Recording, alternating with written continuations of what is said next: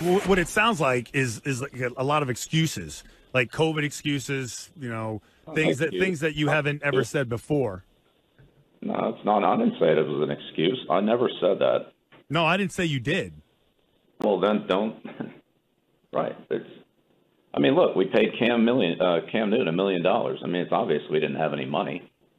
It's nobody's fault. That's what we did the last 5 years. We sold out and won 3 Super Bowls, played in the 4th, and played in an AFC Championship game. This year we had less to work with. It's not an excuse. It's just a fact. All due respect, everything that guy just said is bullcrap. Thank you. They didn't sell out. They haven't been dancing on the edge of the cap. They didn't mortgage the future. That's never been a narrative around the Patriots. Hey, they're going to have a reckoning one day. Hey, they're low. That's what the Cowboys do. And you know what? In today's NFL, Chris, with the cap going up as it does every year, now next year is going to be different. And coincidentally, or maybe ironically, I never quite know, the Patriots are in great shape next year when the cap's going to be 175. They've never been a team that's in cap trouble. That's baloney. What they did in past years to win the Super Bowl was not all calculated with the idea that, in 2020 we're really going to suck.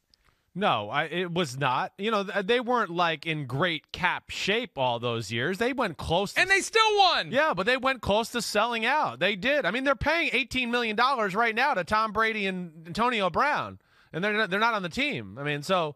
Yes, they did to a degree. How long does everybody think it can work? And let's back off on the judgment. Brady.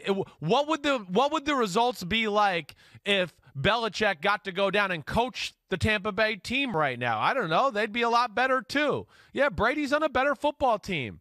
So what? Does that mean it proves? Oh, it was Brady. No. I know, but that's right. What they're getting at. The discussion. It's so stupid. That's all I'm saying there. I think this team would be no better right now, right, with Tom Brady at quarterback. It's just the point. Don't tell me that you had some grand plan that 2020 was just not going to be a good year. Don't tell me that. I don't buy it. Well, and wait, you're a victim of your own success. Yeah, and I'll say that you're right. Exactly. They're a victim of their own success. How long can it last? They did their best and do all those type of things. Again, it's still first pick, turbo draft, goats in a bad way. Go. We'll get to that. That's easy. Again. Belichick is amazing. Let's see where that goes. Are people going to say this if he builds a new dynasty, 2 years from now, and all of a sudden they're back? So this story's not over yet. But my point is he's making excuses. That's an excuse. Why not just say, yeah, we've missed on some draft picks. We haven't made good decisions. We're not. We've lost Dante Scarnecchia. Don't tell me it's a cap situation because I think that's crap. Well, right, I don't know. I don't know if that is crap. I don't know if I agree with you there too. It's crap. Again, listen. Tom Brady's amazing. GOAT. Whatever everybody want to say. Will never be the greatest quarterback of all time in my eyes. Some of these analytics firms, go back and look. The advantages Bill Belichick has afforded Tom Brady, let alone the talent he's had on the football team. I bet you if you go back and look through Brady's first 18 years of his career, it's the greatest pass protection of any quarterback has ever had in the history of football.